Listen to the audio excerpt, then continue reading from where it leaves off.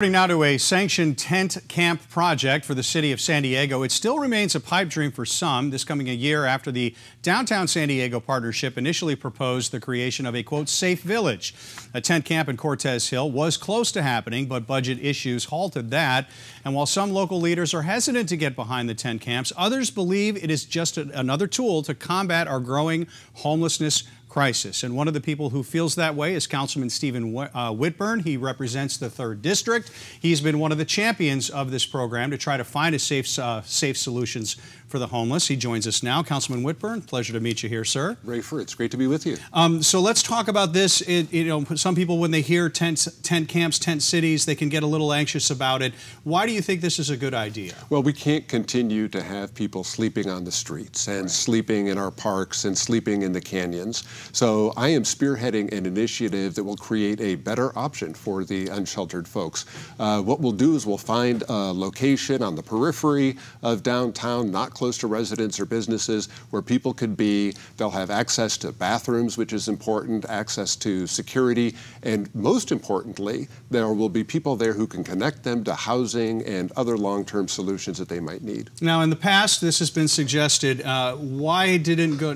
What were some of the obstacles previously? Sure. So there was a proposal to have a safe sleeping site in central downtown area, but it was a smaller site, about 40 tents, and they weren't able to reach an agreement with a service provider.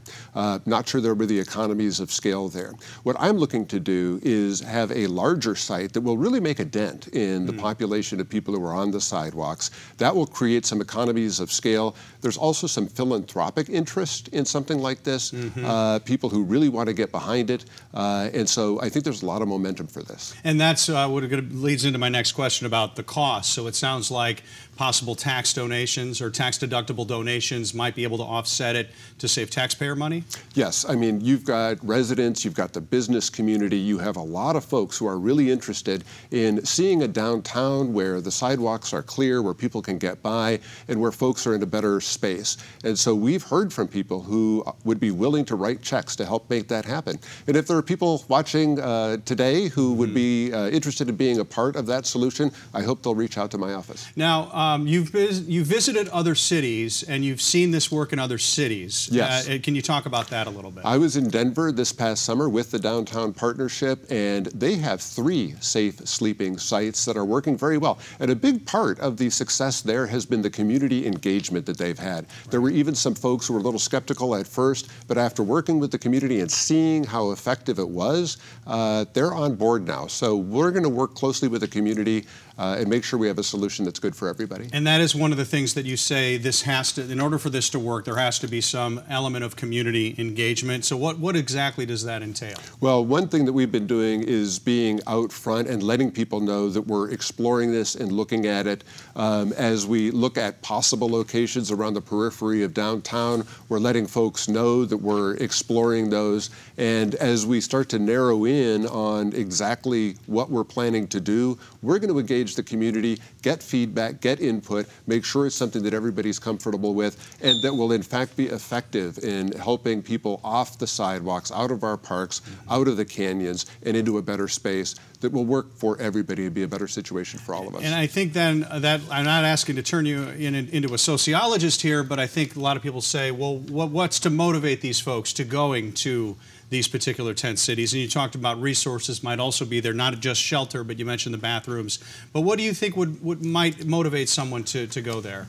Rafer, we've already heard from people who are sleeping on the sidewalks who have said that they would go into a safe sleeping site if it were available.